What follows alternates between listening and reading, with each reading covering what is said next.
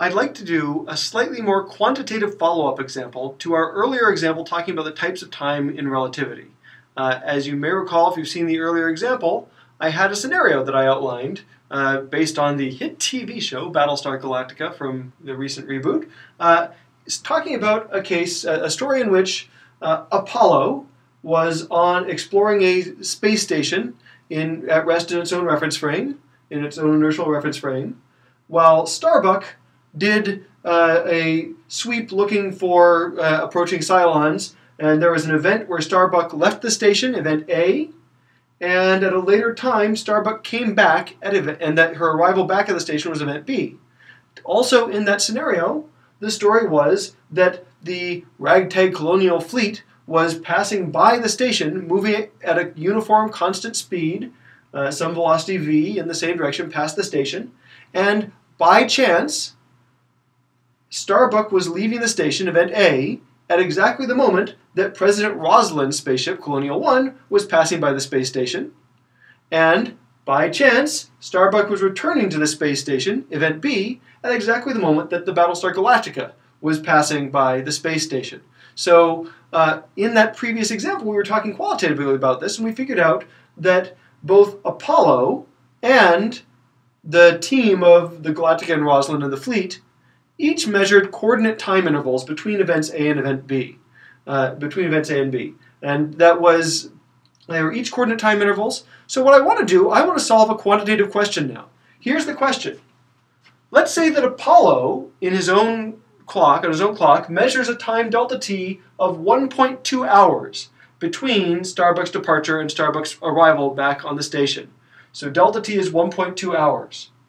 Apollo also knows that in the fleet's own reference frame, standard procedure is for Rosalind's ship to be located exactly 1/2 light hour away from the Galactica, 1/2 light hour ahead of the Galactica. So he knows that delta x in the reference frame of the fleet between Galactica and Rosalind must be 0.5 hours, 0.5 light hours. So he knows that that's fleet procedure. So my question is, what is the time delta t, coordinate time, as measured by Rosalind and the Galactica between event A and event B? The time that they think it takes Starbuck to do that round trip. All right, let's figure this out. To do this, and I'm also going to ask how fast is the fleet traveling at the time. To do this, we're going to rely on the key piece of information about relativity, which is the metric equation.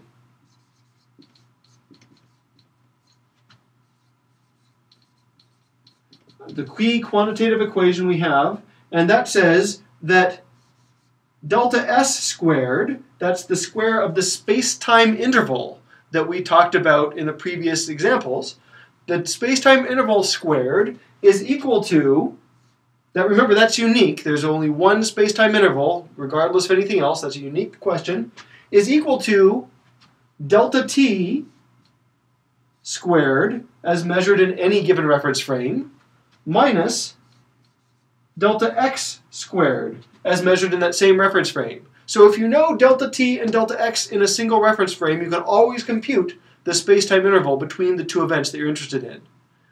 In this case, well, last time we figured out that Apollo is the unique observer who is measuring space-time interval between those two events. So we know that delta s squared must be 1.2 hours squared. That's known.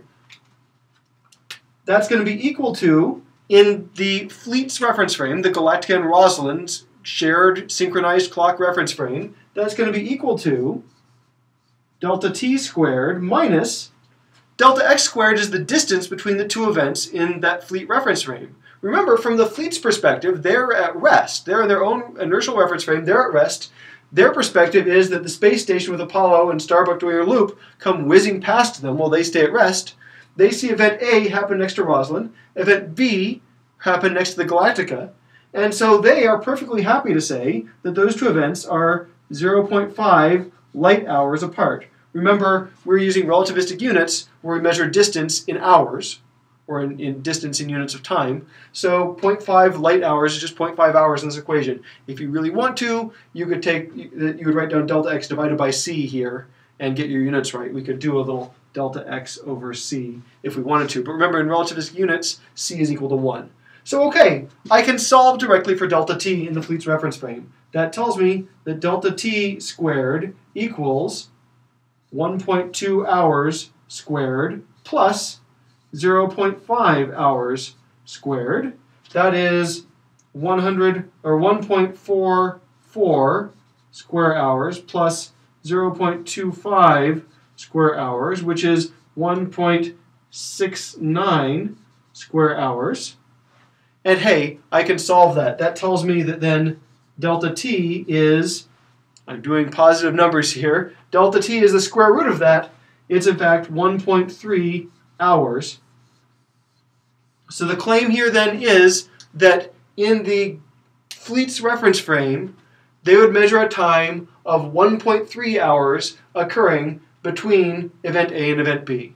The fleet will measure that, and we can conclude that directly from the space-time interval that we get out of the metric equation just by solving for the delta t if we know the delta x and we know these other things. We can see that the fleet will measure a longer time for this between these two events than Apollo will. And that's perfectly fine. Different reference frames are allowed to come up with different measurements of distance. And hey, delta t is 1.3 hours. I already know that delta x is 0.5 hours. I can use those two pieces of information to find the speed that the fleet measures for that space station traveling across the fleet. I'll go ahead and just put that right over here. And we will just say the fleet will measure speed is delta x over delta t. That's going to be 0.5 hours divided by, and again, and if we really wanted to, we could make this precise with speed of light things, measuring this in meters or something instead. But 0.5 hours divided by delta t of 1.3 hours, that's roughly, let's do a quick little calculation, a bit less than a half. 0.5 divided by 1.3 gives me 0.38 as a speed. And remember, that means 0.38 times the speed of light. The speed of light's 1 in relativistic units, but 0.38 c is the speed we come up with.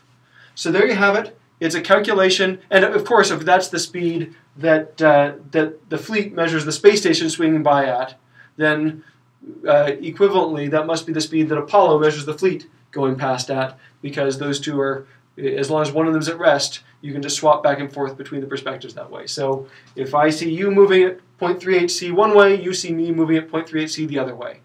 That does work. So okay, there we have it, a use of the metric equation to figure out different perspectives, different reference frames measurements of the same delta t if we know some missing pieces.